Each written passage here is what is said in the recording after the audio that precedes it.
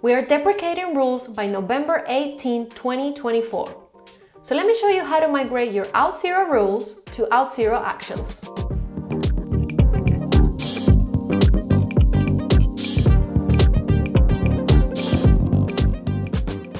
Hello everyone, my name is Carla and I'm a Senior Developer Advocate here at Auth0 by Okta. We recently announced the deprecation of Auth0 rules and hooks, and we're focusing our attention on Auth0 Actions. But don't despair, this won't happen until November 18, 2024. So you have plenty of time to plan your migration strategy and to start migrating your rules. In this video, we're gonna focus exclusively on how to migrate Auth0 rules to Actions. We're gonna see some of the benefits of working with Actions, what limitations they have at the moment, and then I'm gonna show you some conversion guidelines that you can take into account when starting your migration.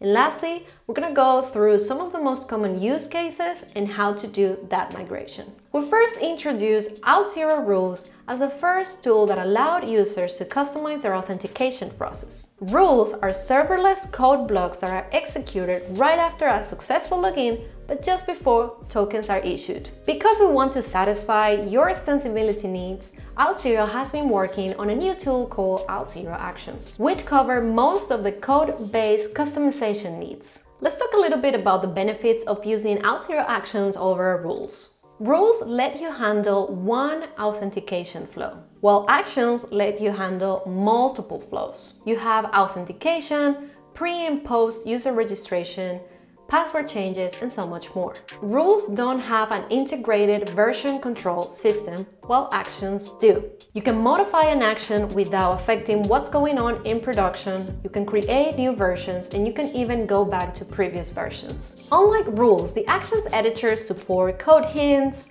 isolated secret management, and even install all NPM packages. So overall, the developer experience is significantly improved. An important thing to remember is while rules and hooks are still available, they can live together with Actions.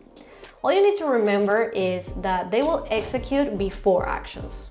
There are some limitations that Actions have at the moment that you should keep in mind. With rules, you can share data with other rules in the pipeline by adding properties to the user and context objects. These properties are accessible in subsequent rules. In Actions, you can't do this, although changes made in the user's metadata can be accessed in subsequent actions. Rules can modify SAML assertion or attributes while Actions can't. Rules have limited access to the Auth0 Management API and to the global and Auth0 objects. Actions can't, but there's an alternative approach that I'll show you later in this video. If you want to learn more about the limitations that Actions have at the moment, check the link in the description below.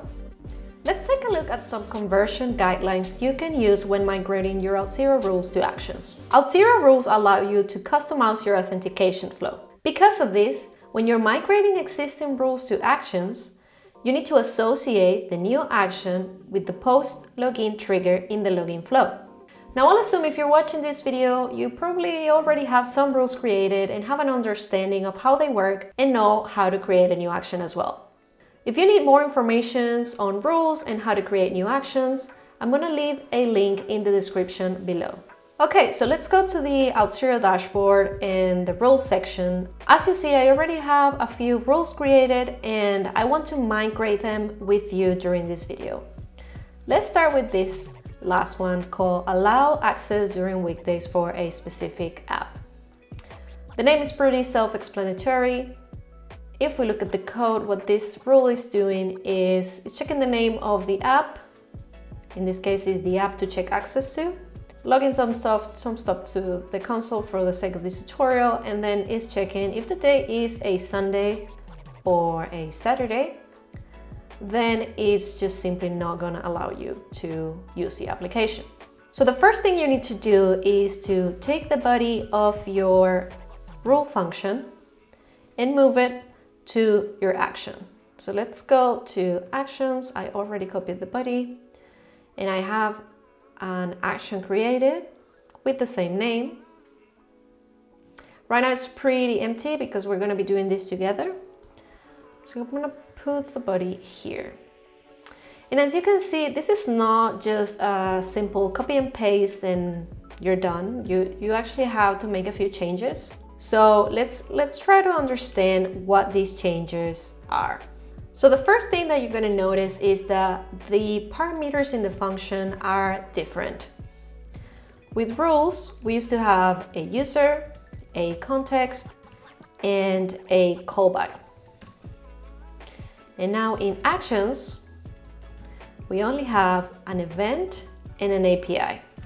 So how can we translate the parameters from rules to the ones in actions? So as a general rule, you can think that the read-only properties in the user and context objects are going to be in the event object. Actually, let's write these here, read-only props, user and object are going to be in the event. Now, any interaction with the running environment, or if you want to show a login error or modify the user metadata, that is going to be in the API object in the action. So anything related to the user data, you will find in the event.user object, except for those attributes that are added by an identity provider or a custom database script. Something relevant to note here is that sometimes in rules, the user.app_metadata attribute could be undefined. This does not happen in action. The event.user.app_metadata is always present.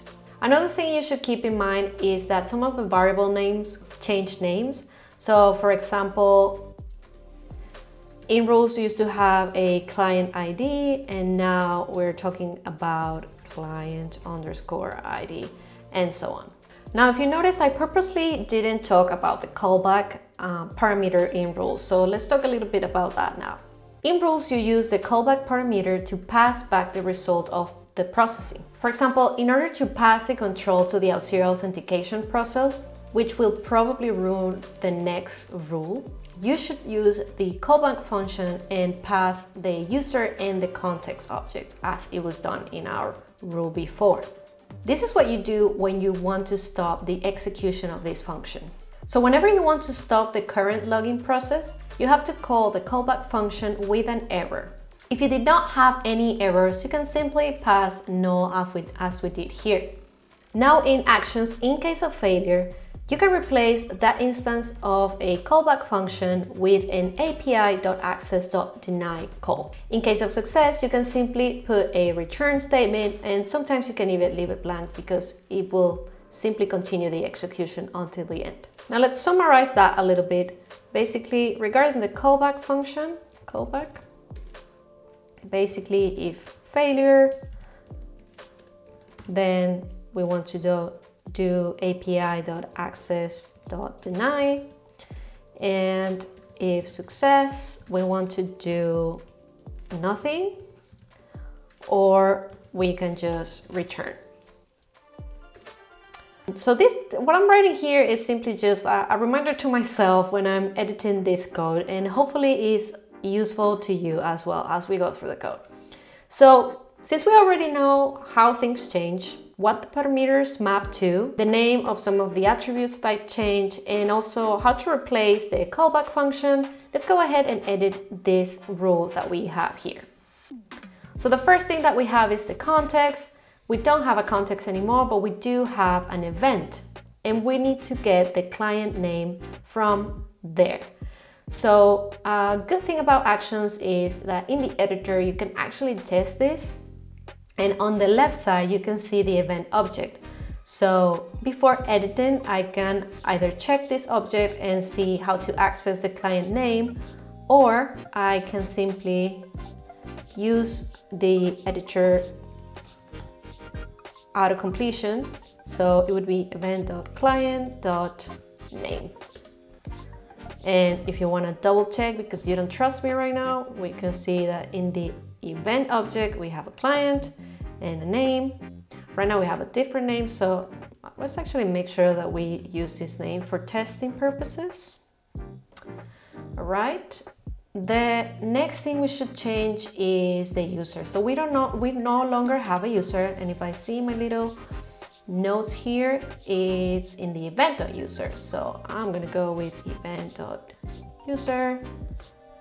And if you wanna double check again, because again, you don't trust me, I'm sad about that, is event.user.email. So that's great.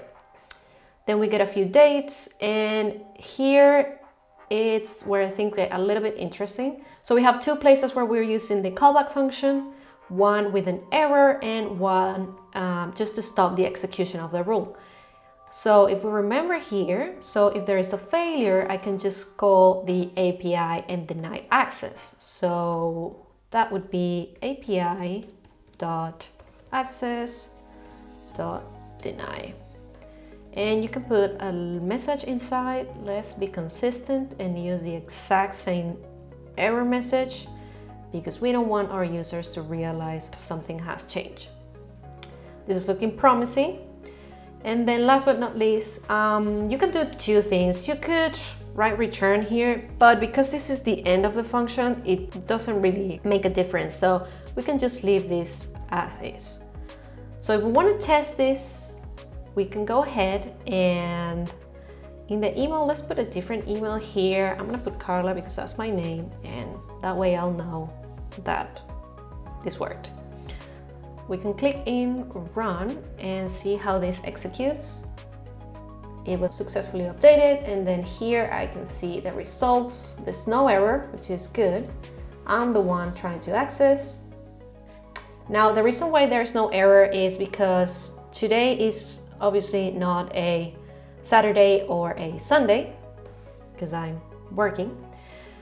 But what day is today? So today is Friday. So if I wanted to test and see if I wanted to get an error, I can put this Friday. I can just force it to fail and try this again. And hopefully I'll get the error. I was freaking out for a moment. I was like, oh my God. But here you go. So we get an error saying that the app is not available during the week and the access is denied. So this is what we did to migrate our rule. Now let's go ahead and see some real life use cases and migrate them together.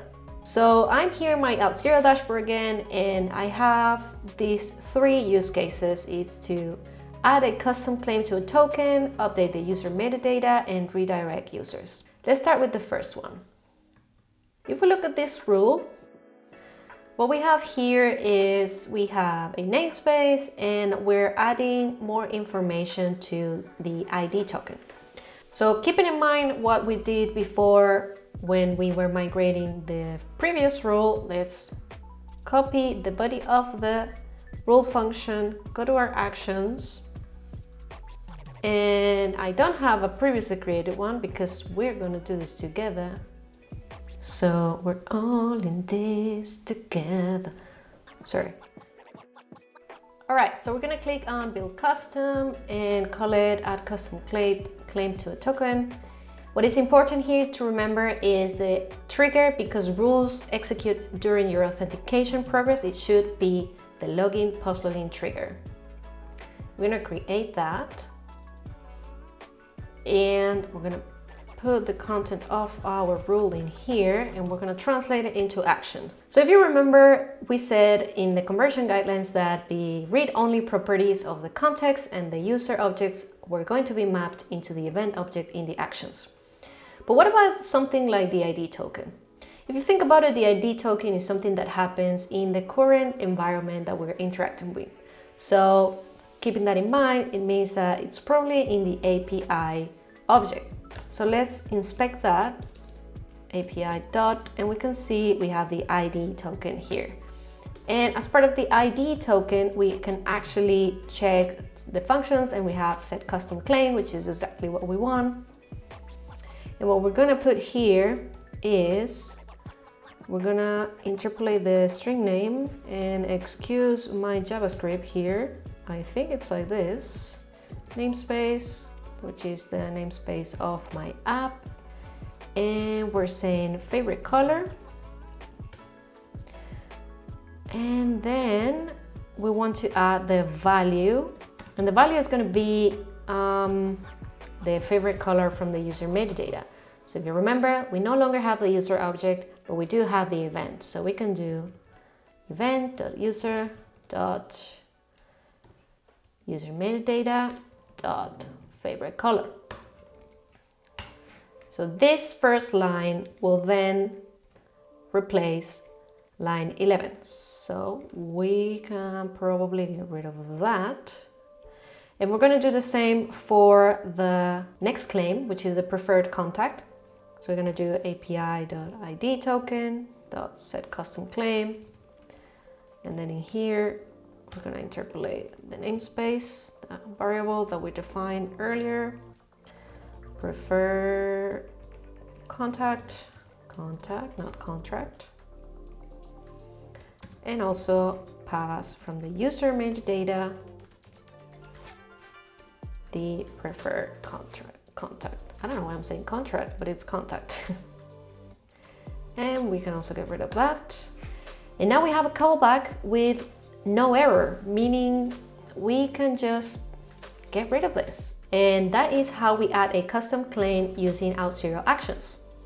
Now let's go with another example. Let's go back to our rules that we have defined. And here I have update the user metadata. Let's take a look at that.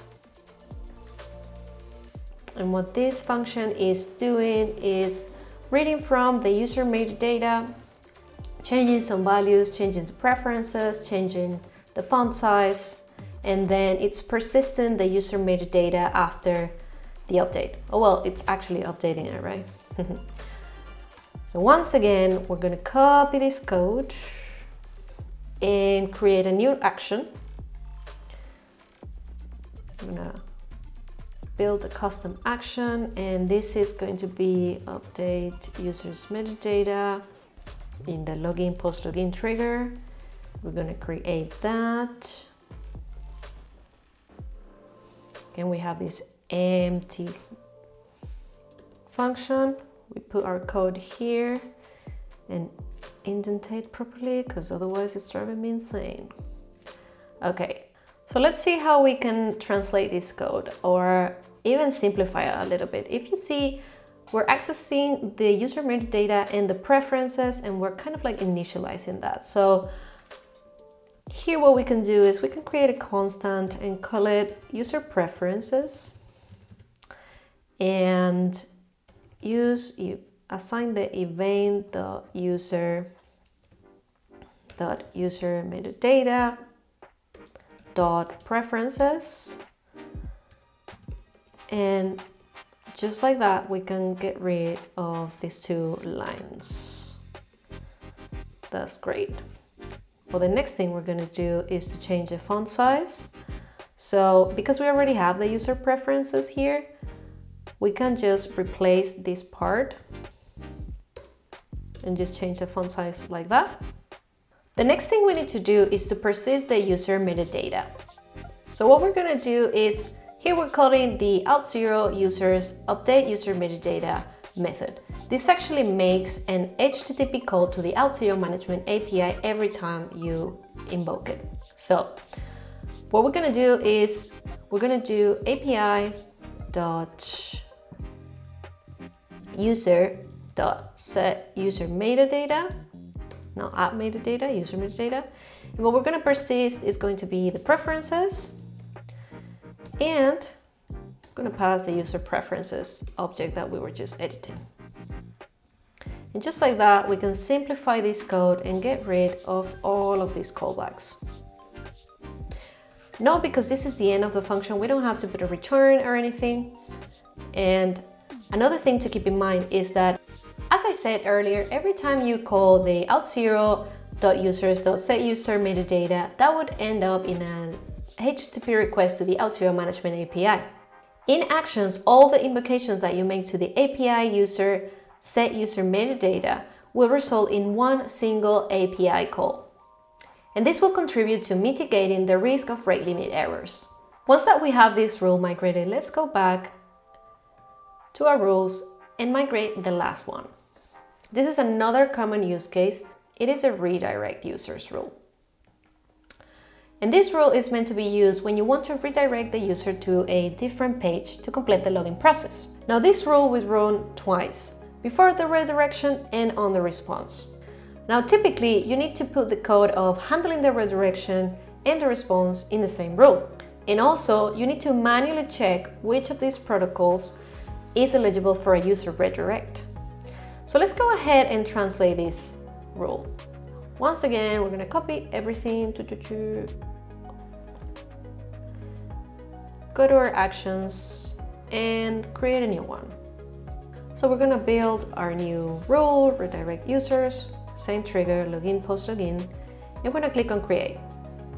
Now we haven't really covered this part yet, but if you notice in line 18, we have a function that is commented. So we're going to uncomment that, and the function is called onContinue post login. And if we use our little editor and read the description, this is the handler that will be invoked when this action is resuming after an external redirect. And if you think about it, we were talking about this rule being executed before the redirection and on the response. So by putting part of the code in this function, we're going to simplify it a lot. So let's put the code here and see how we can do this. So if we look at this function, we see we have a few conditions going on. The first one is we're checking about the protocol, if it's a redirect callback or if it's Auth0 password and so on and so forth. But we're also checking if the user has already been redirected or not. And actions probably can help us simplify this big condition. So let's check how we can do that. The first thing we can do is, let's start with the simple one, which is checking if they haven't been redirected. So that is very, very similar, but instead of user is event.user. So we're going to do if the user hasn't been redirected, and here's where the interesting part comes, because in actions, the API.redirect.canRedirect method actually takes care of checking if the protocol is eligible for a redirect. So basically, if the user hasn't been redirected and the protocol allows it, we're going to redirect them, right? So the way we write this with actions is we're going to say API.redirect.sendUser to, and we want to send the user to this URL right here. So we're going to copy that and put it here,